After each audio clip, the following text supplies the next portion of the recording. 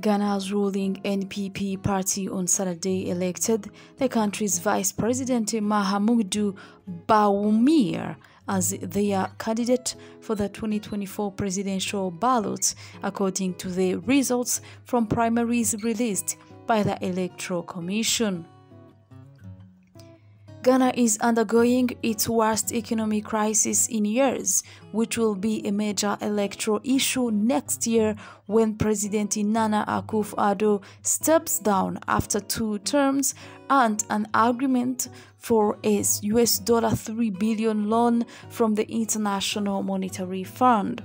According to the final results, Bawumia won 61.4% of the votes, or Kennedy Ohene Ajapong won 37.4%.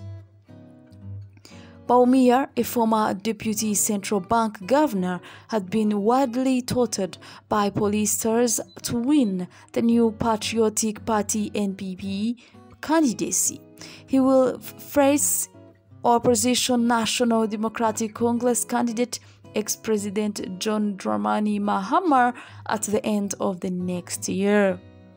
Bawumia had already won the first round of NPP voting, and as the first Muslim candidate to lead the ethnic Akan and Southern-dominated party, he had positioned himself to bridge some of Ghana's regional divisions.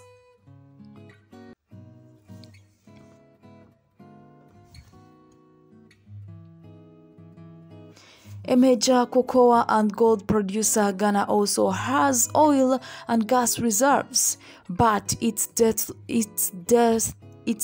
load has expanded. Unlike other sub-Saharan African nations, it has struggled with the economic fallout from the global pandemic and the Russia-Ukraine war.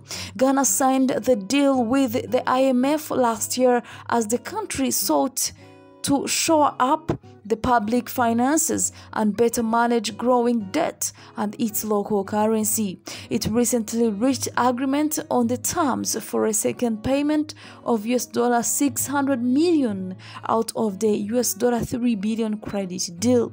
But the economic situation is complicated. Several hundred opposition protesters rallied in Ghana's capital, Accra, last month to denounce the economic crisis, blaming it on the central bank governor's policies.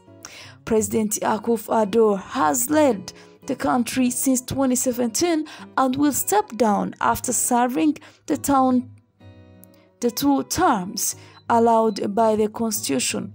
Opposition candidate Mahama lost to Akufo-Addo in the 2016 and 2020 elections.